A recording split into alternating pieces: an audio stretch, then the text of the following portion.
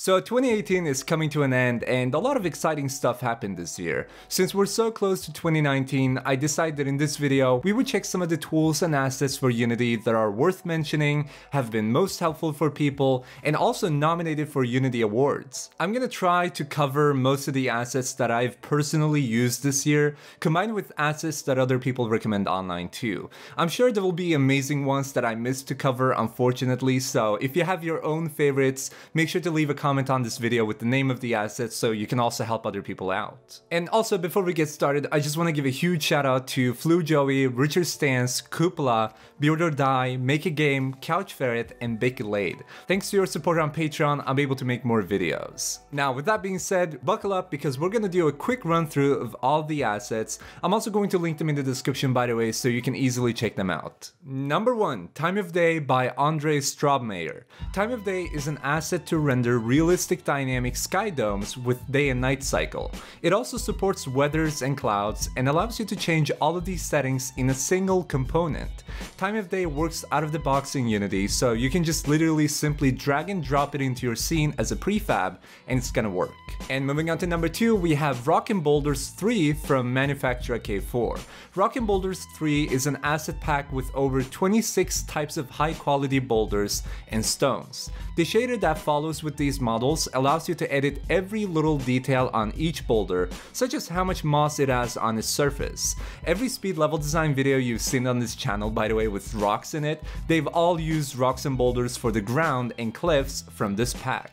And number 3, Playmaker from Hutong Games. Playmaker is probably one of the most popular assets for visual scripting in Unity, which allows you to build games without coding. It's been used by famous games like Hearthstone, Inside, and Hollow Knight, and this tool is super easy to use with its intuitive UI and mainly targets designers and artists, as those are the ones who normally lack programming. However, you can still use Playmaker as a programmer to like prototype and all that kind of stuff. And moving on to number 4, we have PBR Graveyard by Nature Manufacture. Now this pack contains a set of high quality models, actually over 2,000 in quantity, which is crazy, and can be used in different types of environments. Personally, I've used this in my level designs for building graveyards, lakes, and constructing towns and so on, as it's been really easy to just add the models in and modify their shaders a little bit, like the color properties. The models you'll find in this pack are also modular, PBR, sculpted, and photo scanned assets. And number 5, SSAA by MadGoat. I just took so many tries to get the name right. So SSAA stands for Super Sampling Anti-Aliasing, and this particular solution by MadGoat is probably my personal favorite that I've used thus far because it's super easy to set up. You just literally add a single component to your camera. In return, it greatly improves your game's visual fidelity. I use this asset for anything that I create in Unity to improve the anti-aliasing, and I've been very satisfied with how well optimized it is. It makes my grass look richer and denser, the objects don't have those sharp pixelated edges anymore, and it also allows me to modify its settings very quickly through this one single component. And at number 6, we have Gaia by Procedural Worlds. Gaia is an artist-friendly all-in-one terrain and scene generation system which allows you to create these stunning mobile, VR, and desktop environments in just literally minutes. Gaia is probably the most popular asset out there for generating terrains and scenes, as it allows you to target specific biomes, add features to the generation such as villages, and it gives you the option to either go fully procedural or fully manual. You're in charge here. And at number 7, we have Ultimate FPS, or UFPS as it's also called, by Opsiv. UFPS is your ultimate solution for creating any first-person shooter game. It's a professional deterministic character controller designed to include the smoothest first-person controls and to excel in all areas, including PC, mobile, console, AI, networking, and also VR. This is one of the most flexible assets that I've ever used, and it's really easy to modify its settings to suit the character controller to your needs. So let's move on to number 8 and take a look at Polygon Nature Pack by Synty Studios. Synty Studios probably has some of the assets that I'm in deepest love with, personally speaking, and I've been using the Nature Pack from their Polygon series as well, the most for my low poly forest environments. This is basically a low poly asset pack of trees, plants, terrain, terrain, rocks, props, and effects to add to your existing polygon style games. I also strongly suggest you all to check out the other asset packs that Synty Studios have because they're absolutely incredible, and if you're making a low poly style game, I strongly suggest you to check them out as they've got some really cool stuff. And at number 9 we have Mesh Effects by Kripto289. This is a pack that contains 21 effects for your meshes. That means these are high quality visual effects for your game objects to make use of. For instance, there's a fire particle if you want to turn your boring sword into like a fiery dragon slaying sword, or you can be a very nice knight and have butterflies fly out of your sword. Hold on, actually, are those butterflies? Oh my god, that's so cute. These effects are all also dragons. I can't say it. These are all drag and drop, so you just have to drag the prefab into your scene onto your game object and it will automatically work. And now, number 10, EasyRoads3D by Andasoft. EasyRoads3D allows you to create unique road networks directly in Unity with both built-in and imported mesh-based crossing prefabs on your own models. You can bring your scenes alive with additional side objects like bridges, guardrails, fences, walls, power lines, tree lines, or any other type of geometry following a path. I love this one because you can also tell the tool to automatically bend your roads to fit the terrain height points, which is really awesome. And in a more proper language, it's actually called conforming, so your road actually conforms to the height points of your terrain. English lessons with Sykoo. And moving on to number 11, we have R.A.M or River Auto Material by Manufactura. R.A.M gives you the ability to create very advanced river and lakes with flow map automatically. The shader generates cascade types by the slope of your mesh. So you simply drag and drop the river material onto your mesh, or you could create it by using the spline tool with profile system and it will generate a stream for you. And moving on to number 12, we have Realistic FPS Hands by Knife Entertainment. This pack contains realistic FPS hands for your games. I mean, what else am I supposed to say about this? Dang it, the name is a huge spoiler. What I like about this pack though is the most at least, is the fact that these are probably the most realistic and natural looking hands and arms in the Unity asset store right now. I've been using these for some level designs for a little bit while ago actually, and they've been working really well. So let's jump on to number 13 where we have Desktop Ground Coverage by SpeedTree. This is my favorite 3D grass model pack in the asset store right now, which is why I wanted to include this, as they're very good looking and have incredible wind support in their shader. I've been using this for so long now in nearly all of my speed level designs ever since I discovered this asset. SpeedTree also has a pack for just the regular grass, but I like this pack more as it contains more than just a grass patch. It's got these like corns and all that kind of stuff, so I think it's really cool. And number 14, Stylized Nature Pack by Mikael Gustafsson. I was looking forward to this because he's Swedish. So this is a high quality nature pack for your stylized games. You also get a tutorial and a demo scene for a demonstration on how to use the assets in this pack. And I've used this one for my speed level designs where I made a stylized level, and I've been very happy with the fact that each model is optimized enough to not reduce the performance of your game. So if you're working on a mobile game, I think it's not going to be a problem. And the models also look incredible on top of that, so for stylized games, I think this is my favorite so far. And number 15, we have All Sky by RPG Whitelock. All Sky is a full palette, really? I gave a talk for just a couple months ago on tile map palettes. I should know the pronunciation of this. So All Sky is a full palette of 160 skies for Unity. It includes various styles such as day, night, cartoon, fantasy, hazy, epic, space, sunless, and moonless. You get lighting from day to night, including twilight, sunset, multiple times of day, multiple times of night also, and sky glow.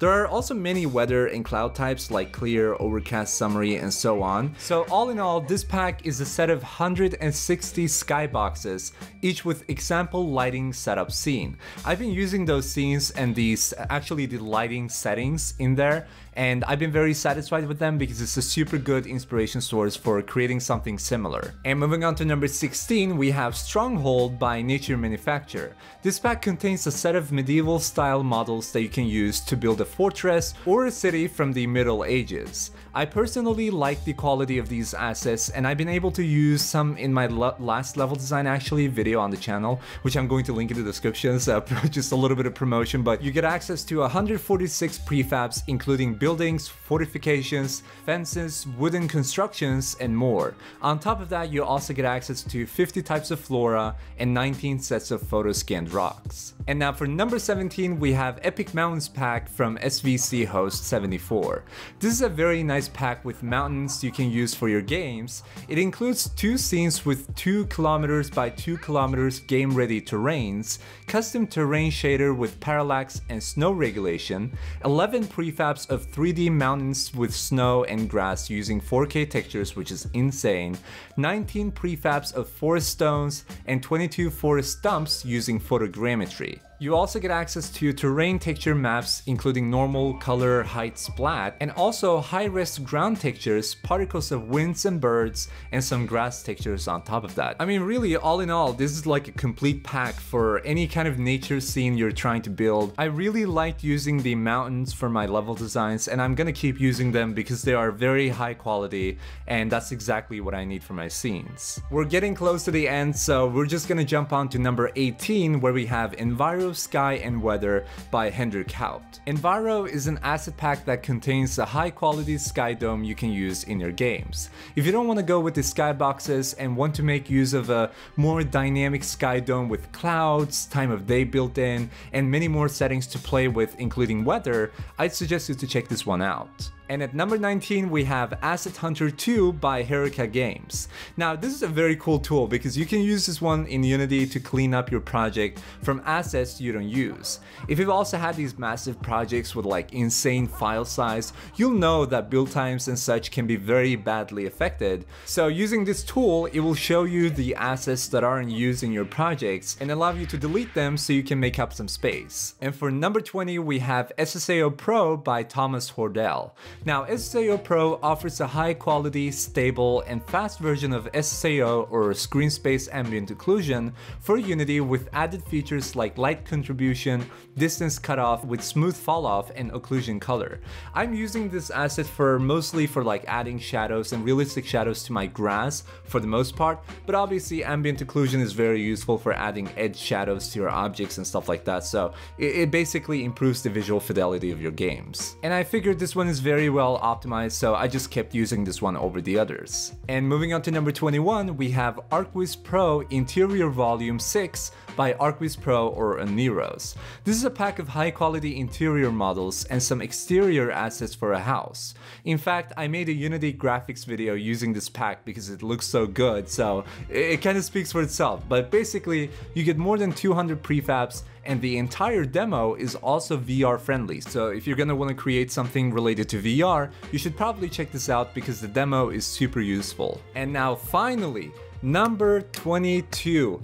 RPG Medieval Kingdom Kit by Beffio. Medieval Kingdom is a next-generation PBR 3D modular art package which contains 900 fully customizable prefabs to create your own RPG or RTS game with first-person or top-down view. This pack gives you an infinite number of possibilities to randomize each building, map, and element using models and shaders that blend with each other using color masks. Now, this pack also works with the lightweight render pipeline in Unity, which a lot of the packs on the asset store right now aren't really like upgraded enough to actually fit the new render pipeline, so it's actually a very good bonus in case that's something you're aiming for. So I think that does it. That's 2018 for you. It feels good to have it done. Those should be some of the best assets of 2018 for Unity.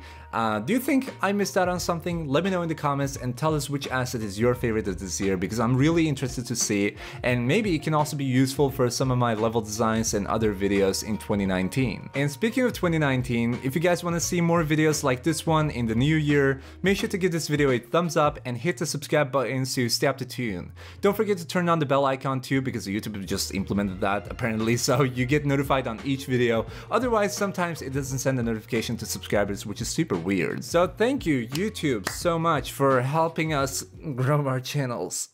Sam, I actually did not get a notification for your latest video, So where's your content, you lazy piece of shit? Oh, you think it's me? I swear to God, every time I read a comment like that, a little bit of me just dies in the inside. You know that feeling? Like you literally know you're dying? That's me. But hey, we at least have a Discord server with over 9,000 members. I'm just promoting everything at this point, but hey, I don't care. Yes, you heard it correct. It's over 9,000 at this point, and we're all like-minded game developers who like to chat, meme, share our projects, complain on YouTube, share tips and tricks for Unity, promote our own content, and so on. So make sure to join using the link in the description or by going to the link on screen right now. Also, if you do join, don't be shocked to see that a lot of people are trying to get me to dab in a video, which is super weird.